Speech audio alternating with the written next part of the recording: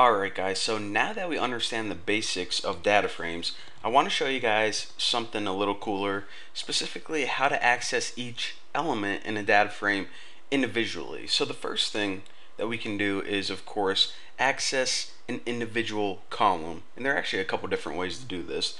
The first way that we can do it is using the dollar sign. So if you type the name of your data frame with a dollar sign, you can just right after this type the name of the column, such as age, and it returns, of course, the age column. Pretty freaking simple.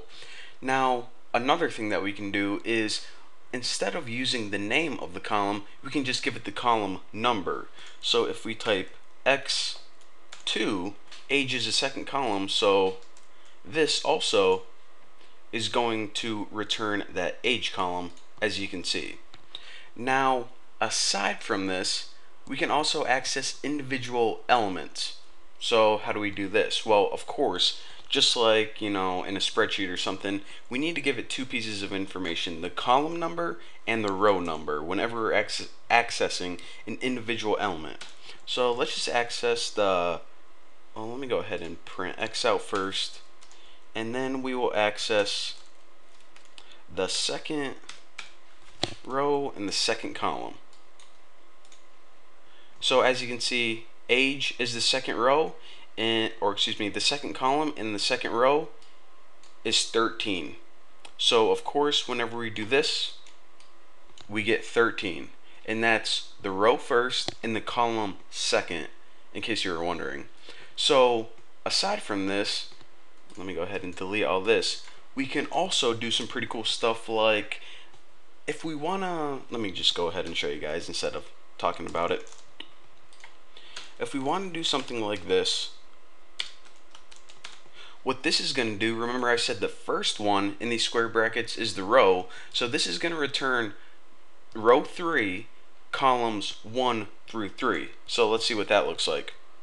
Row 3 is, of course, Bobby's file or entry, whatever you want to call it, or row.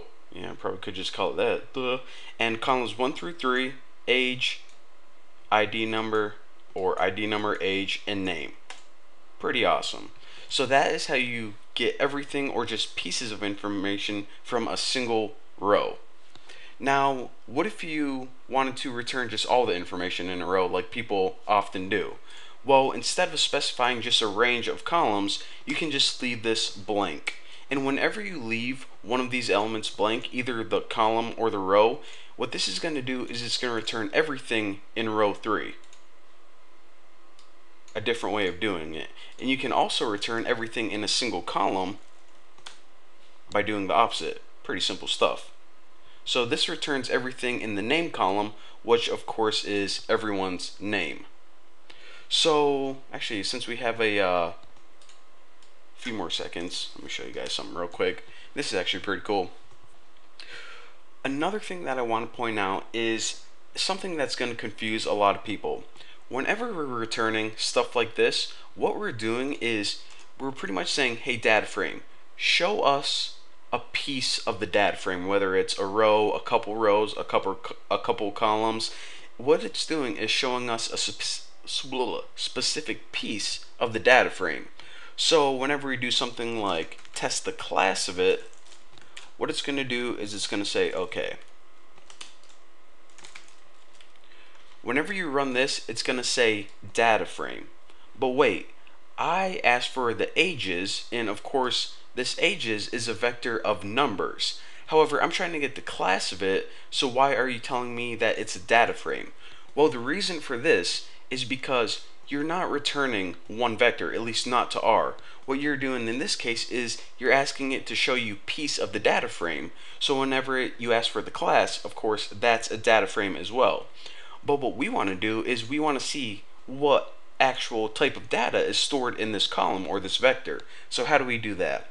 Well, what we can do is this. Instead of X with age in quotation marks, what we can do is do something like this, and now when we return it, it says numeric. Now I know this is confusing, but right here, what we are doing is we're not returning a piece of data frame, we're returning a specific column or a specific vector, in this case the age vector. Now the age vector is numeric. Any piece of this data frame is of course just a smaller data frame. So I know this is kind of confusing, and hey, don't blame me, blame R, the creators of this language made it that way, but a lot of people often try to test it this way, and they ended up, something says like, hey, you're doing something and you can't because it's not numeric. And well, I just want to clear up the confusion. If you ever need to treat this as a numeric vector or any specific column, that data type, this is how you do it. So again, kind of confusing, but don't blame me, blame the inventors of R.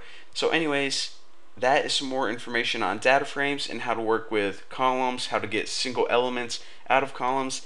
In the next tutorial, we're going to be kind of moving away from data frames from right now and talking about lists. So thank you guys, and I'll see you guys in the next video.